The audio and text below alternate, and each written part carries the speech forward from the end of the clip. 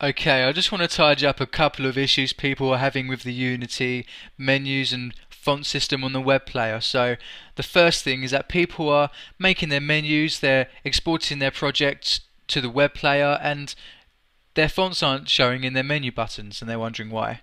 Well, the solution to that is very simple. If you want to display your custom fonts in a web browser, change the character here to Unicode. Dynamic will not work. Stay away from dynamic in web players, guys, if you're using custom fonts. Always go with Unicode and it will work for you, okay? And remember to click apply, and that applies that. So always change it to Unicode. Don't use dynamic if you're exporting to the web player, because it won't work. It will stick to Arial, whatever the default font is. Actually, before I go any further, I'm going to change this to 32. It's a bit small. Okay, the second problem people are having is with their GUI styles. They're coding out nice styles with rollover effects and click effects, and then they go to play the game but it doesn't work, and they're wondering why. So I've created the same scenario here. I've got a nice script, I've got a menu style, I've got the font, the text alignment, and the normal color and a hover color. So if I try this out, I'm expecting the color to change when I hover over it, but nothing's happening, and I'm wondering why. So the solution is, guys, you need a background image on both your normal and your hover states. That's the solution. So it's really easy to do this.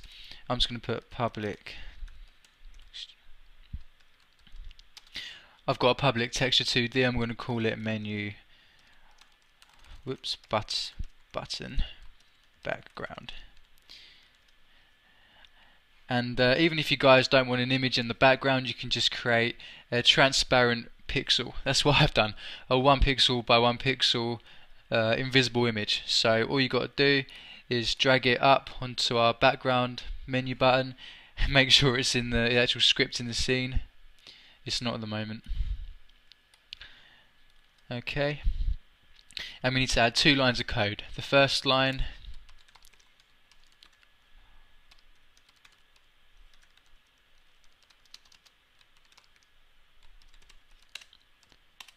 okay, I've just added a background to our normal state. I'm going to do the same again to our hover state.